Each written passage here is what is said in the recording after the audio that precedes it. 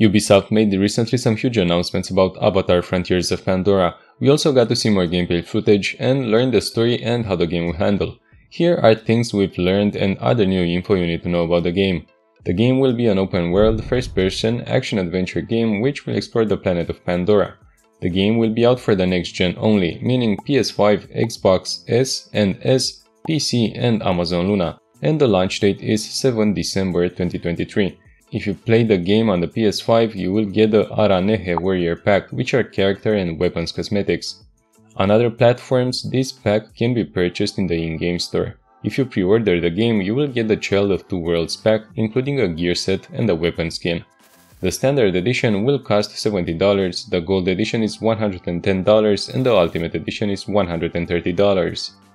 The gold edition comes with a season pass. It will come with 2 future DLCs, a bonus mission, a unique Banshee skin, and a resistance equipment pack with 1 character gear set and 1 weapon. The ultimate edition comes with everything in the gold edition plus a digital art book as a collectible in addition to the Sarentu Heritage cosmetic pack, which has a character cosmetic set, a premium weapon skin, a Banshee cosmetic set, and the Sarentu Hunter equipment pack. We also need to know that the game is built using the Snowdrop engine, one which has been enhanced since the previous versions.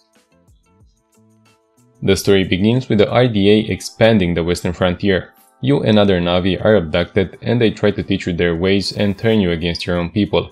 As a result of the Battle of the Hallelujah Mountains, you are put into cryo sleep and you are awakened 15 years later.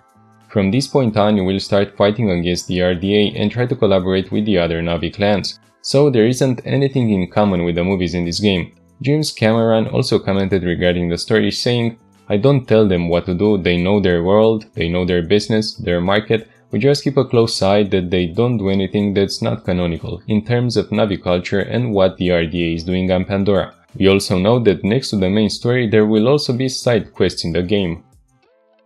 Pandora will have many different and unique biomes. We have the Kinglor forest full of life and dense vegetation with floating mountains above.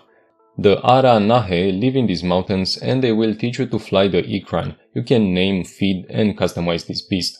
More to the north, you will reach the upper plains. Here the nomadic Zeswa clan lives and they are in symbiosis with a huge beast called Zakru. From them you will learn the art of riding their horses.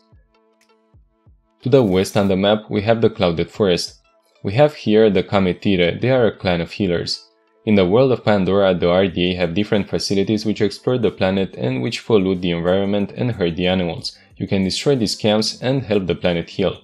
The world will look different at night as opposed to the day. It will have a lot of details. Because of the Snowdrop engine, the bioluminescence will make the world feel more vibrant and alive.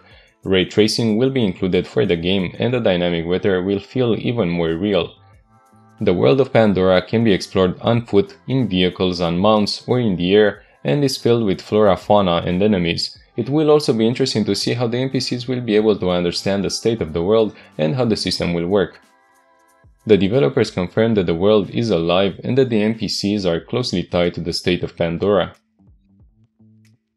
When it comes to the weapons, we find out from the gameplay trailer that you will be able to use your bow and also the rifles. You have 2 types of slots for bows and 2 for rifles, and the 5th slot which equips a taser. The 6th slot shows the slings, this can be used to set up traps.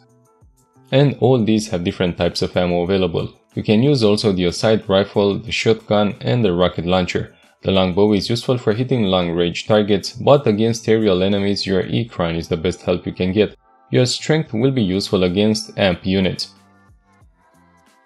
You will use instincts to have an overview of the battlefield and mark targets and identify weak points.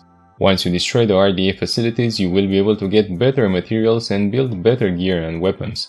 You also have the option to cook and make meals to get stronger. These new resources will grow in an area which you cleared from the RDA. You have a skill tree which allows you to do upgrades like move through the world faster or upgrade your stealth. These will be available after you connect with Awa and are able to access memories of your ancestors. So you will be able to master different combat styles, try a stealthy approach or go guns blazing. You will have the possibility to play the campaign single player or on a co-op with a friend online. So the maximum players available is 2 and it can be done only for the main story missions. Hope this video worked well for you. Thank you very much for watching the entire video. Don't hesitate to like the video and subscribe, and I wish you all the best. Goodbye.